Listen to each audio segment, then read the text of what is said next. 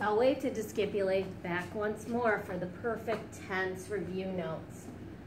So the perfect tense, as opposed to the imperfect tense, the perfect tense is a completed action in the past. It's over, it's done with, it's simple past.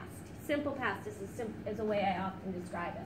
So the perfect tense indicates a completed action in the past, okay? I'll often say it's the simple past.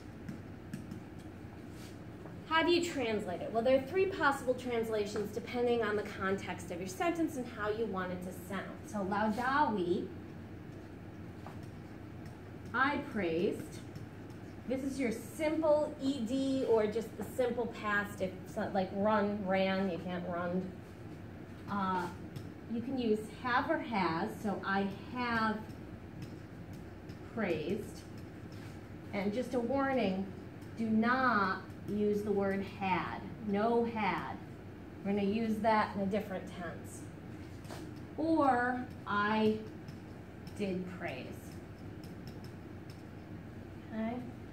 When in doubt, the simple past, ed, or just the simple past is fine. Forms, how do we form it? This is the easiest. There are no exceptions. It always follows these rules. First, drop the I from the third principal part. 1, 2, 3, third principal part, drop the I. What you're left with is your stem. Copy that stem, as we've been doing with all of our stems. Copy, copy, copy. And then add your perfect tense endings. Isti, it, imus, istis, erunt. Isti, it, imus, istis, erunt. And then you have I loved, or I have loved, I did love. Oops.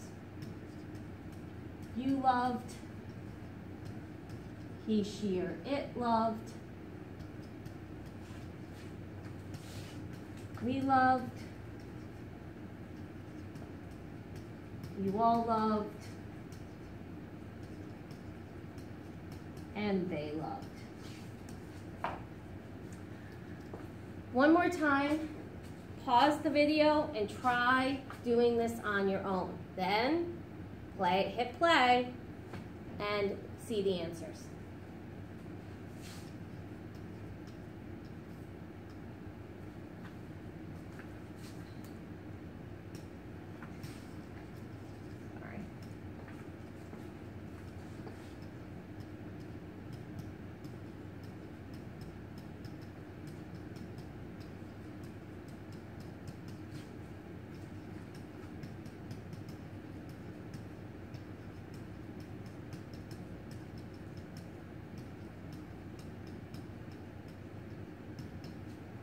So I went to the third principal part, I dropped the I copied the stem down 6 times, and I added est, imus, istis, erunt.